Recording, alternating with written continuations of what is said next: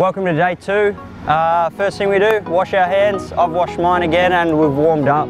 So now the first drill we're going to do, we're going to work on finishing around the basket. It's really important to be able to finish with either hand. So this drill here, we're just going to shoot 10 shots. We're going to shoot a right hand layup, get our rebound and shoot a left hand layup all around the basket. All right, so we're just here for 10 shots. Right, left, right, left, all the way to 10, all right? If you are a beginner, I want you to make 10 shots total. Doesn't matter if you miss or make, just 10 shots total. Intermediate, I want you to make 8 out of 10 before you move on to the next drill. Advanced, 10 out of 10. Around the basket, we got to get these ones finished. So good luck, let us know your results underneath. Now once you've tried that and want something a little bit harder, we're going to work on our reverse layups and our spin finishes. So first one here, we're going to use our outside hand. All right, so on this side of the basket, you're going to use your left hand. So you're going to be opening up your chest to the baseline.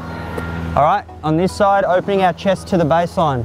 First 10, we're still going to use the corner of the black square like we do on our layups. All right, so spinning, there.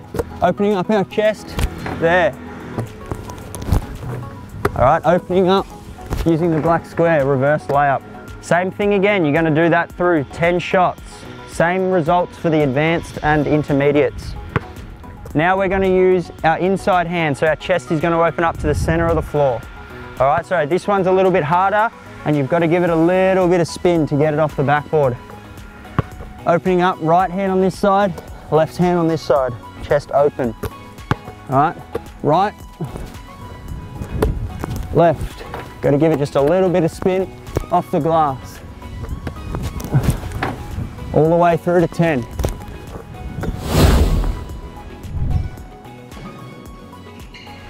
Now again, to finish up day 2, I'm just going to show you something I like to use.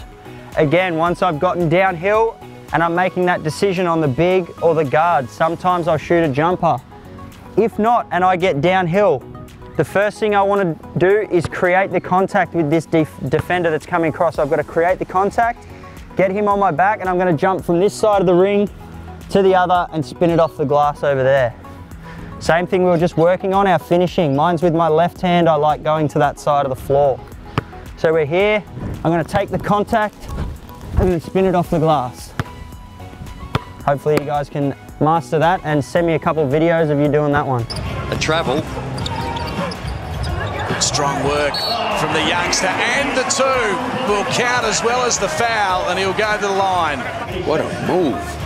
Nice step through it, up and under with the left hand off the glass.